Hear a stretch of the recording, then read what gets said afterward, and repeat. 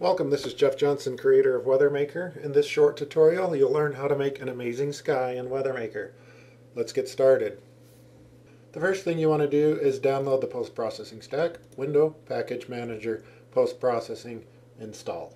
I've already installed it, and so the install button is just an update button. Next, add post-process volume and post-process layer to your main camera. Set the layer to a new post-processing layer, which you can make by clicking Add Layer. Next, enable anti-aliasing on your post-process layer. I like SMAA, but you can also use FXAA or Temporal AA, and I would suggest turn off the deferred fog as WeatherMaker has fog built in. The next thing to do is make a post-processing profile. You can click New, and then it will create the profile underneath your scene in the project view. On the profile, there's a number of effects to add. Add bloom, add color grading, add depth of field, add vignette.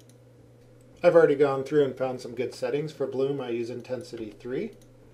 For color grading, I use mode ACES, and post exposure 0.7. For depth of field, I use a focus distance of 3.5. For the vignette, I use intensity 0.3.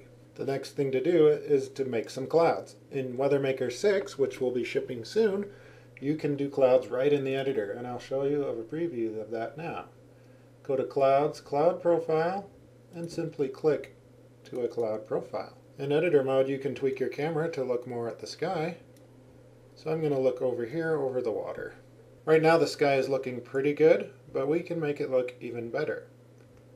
Let's go ahead and click on the day-night cycle and change our time of day to give us more of a sunset sunrise. That looks pretty good right there.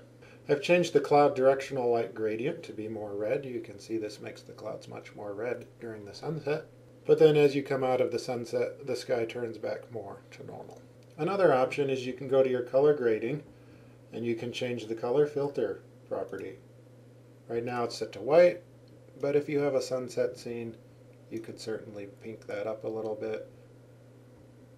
And now we've got a really nice pink looking sunset that you may see in some styles of movies or games. Probably the last thing you should do if you want some good high motion clouds is to go back to your cloud profile and change the cloud coverage velocity.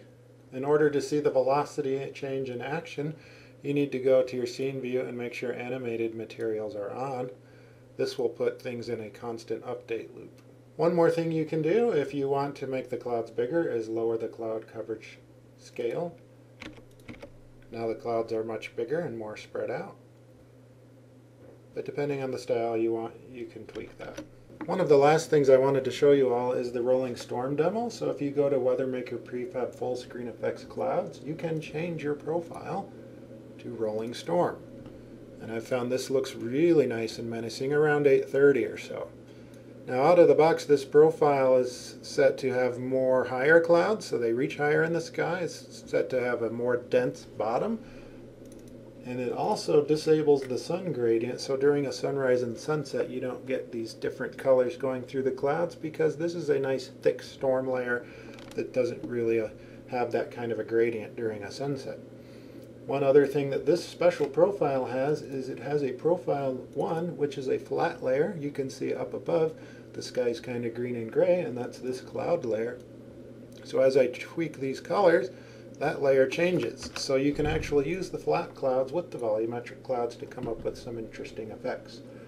And make sure that you have set your cloud layer mask, which is near the bottom of the volumetric layer profile, and in this case I'm allowing flat layers 1 and 4. That's it for a beautiful WeatherMaker sky. You can try the different cloud profiles for different types of clouds, but with a little bit of post-processing and some tweaks to your clouds, you can really make some amazing cloud profiles. Good luck on your games or app. I hope you all have a very wonderful day.